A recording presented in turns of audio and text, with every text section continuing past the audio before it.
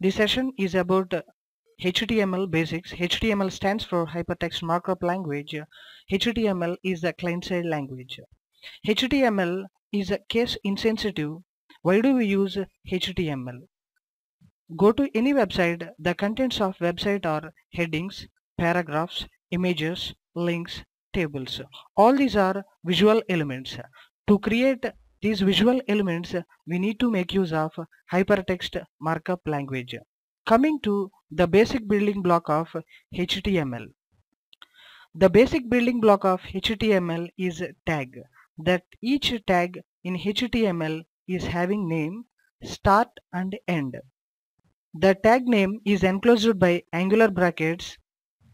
This is start of the tag. This is end of the tag. We can observe the difference between the start and end of the tag. The end of the tag name is enclosed by the angular brackets, but here we can observe the slash. In between the starting and ending there is a content. The content is either text or it may be another tag. Coming to the definition of HTML, element is everything between start tag and end tag, including the tag. Next, we have to discuss the skeleton of HTML. Here, the name of the tag is HTML.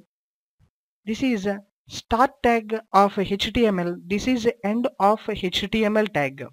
The content between the start and end of HTML tag describes web page. Go to browser.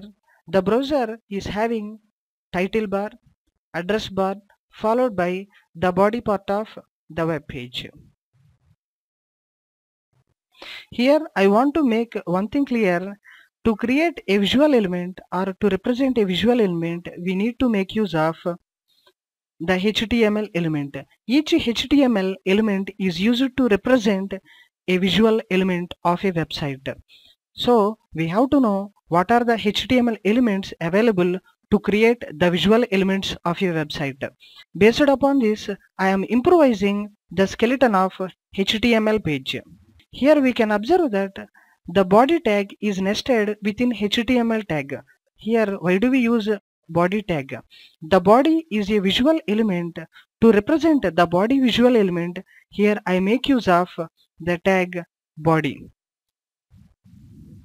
And we know that all the visual elements we see any kind of our website are within the body part of the website. So all the visual elements must be nested in within the body tag. Now using a practical approach, I will show you how to create a HTML file. Here root tag is HTML. This is the start of HTML tag. This is the end of the HTML tag. To represent the body visual element, we are making use of the tag name body. This is the start of the body tag. This is the end of the body tag. Now I am going to represent the heading element.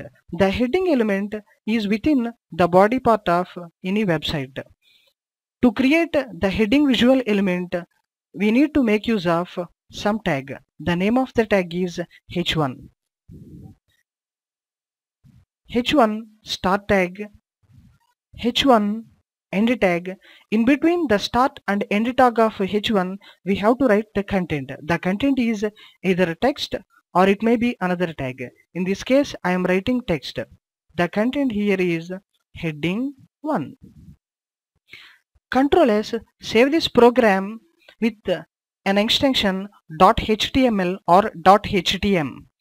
The name of the file is first .html. Okay. Now the file is saved. Go to the location and the file is saved with an extension .html. Open this the .html file with any available web browser in your PC. Here I open the file with the Chrome web browser. Here we can observe that using the body tag, we represented the body visual element. Using the h1 tag, we represented the heading. What happened here? This is the right situation to know what is the purpose of our web browser. The web browser reads the content of the .html file and it display it as a web page. To keep it more detail, the .html file contains HTML elements. It reads the HTML elements one by one and it will generate the corresponding visual elements. This is the purpose of a web browser. Now we saw how to represent the heading using h1 tag. I want to represent another heading. This heading is much smaller than the h1. The name of the tag is h2. This is the start tag of h2. This is the end tag of h2. Don't forget to keep here slash. Between the start and end tag of h2, write here the content. Save the program and go to browser. Open first.html, refresh the page. Here you can observe that using h2 tag we created another version of heading, but its font size here is much smaller than h1. To create another version of heading, we need to make use of the tag name h3. The start of h3 tag, the end of h3 tag.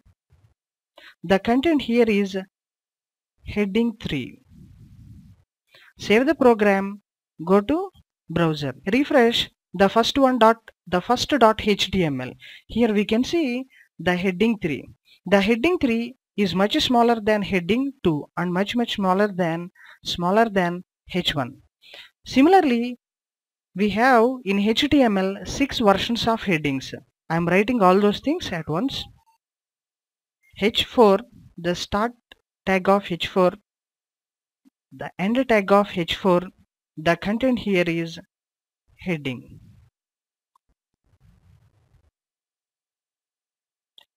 Similarly, h5, I told you we have 6 versions of headings. h5, heading 5. The last one is heading 6. It is the smaller version of all these headings.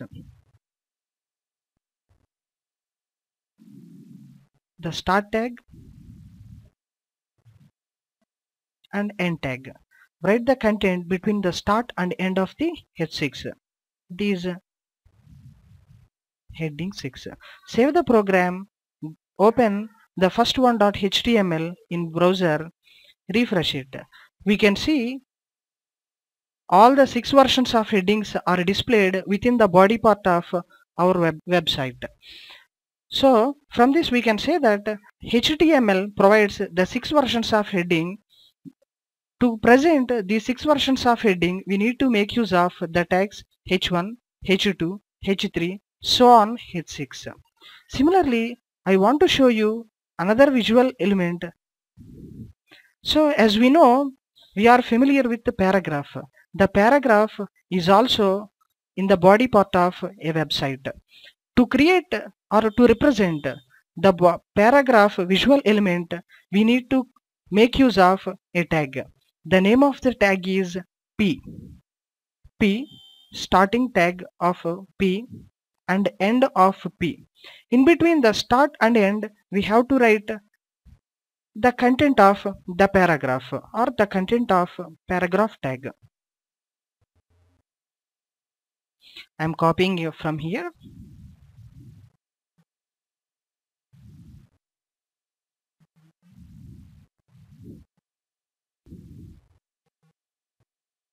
Here I have written the content of the body tag. Save this and go to browser and refresh the first.html page. This is the paragraph tag. What happened here? To represent the paragraph visual element, I make use of the P tag. Similarly, if I want to represent the text in bold, there is a tag. The name of the tag is B. The start of the B tag, the end of the B tag. Write the content in between the start and end of the B tag.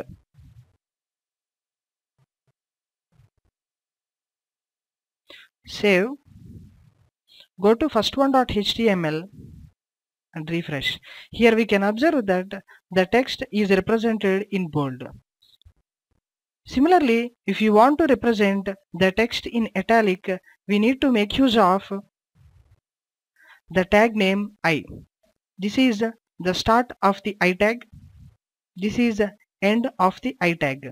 Write here content I am italic. Save. Go to first1.html, refresh. Here you can observe that the font is represented in italic.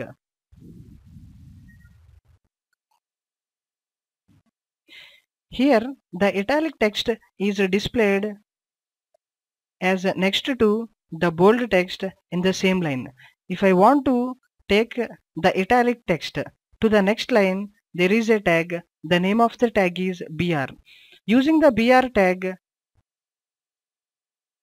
we can create a new line. The BR tag is the self-ending tag. The self-ending means it is having only the start tag. There is no need to mention end of the tag. I want to take I am italic to the next line. So here I am writing the BR tag. Save this program and go to first.html, refresh, and you can observe that the italic font is displayed in a new line. Means to create a new line, we have to use the tag BR. Here I want to display the text in paragraph as in bold. For this, I told you we can make use of bold tag. Go to .html file, and this is paragraph tag. The content of the paragraph tag is now I am nested within the bold tag. This is start and end of the bold tag. You can here observe that the bold tag is nested within the para P tag and the content is nested within bold tag.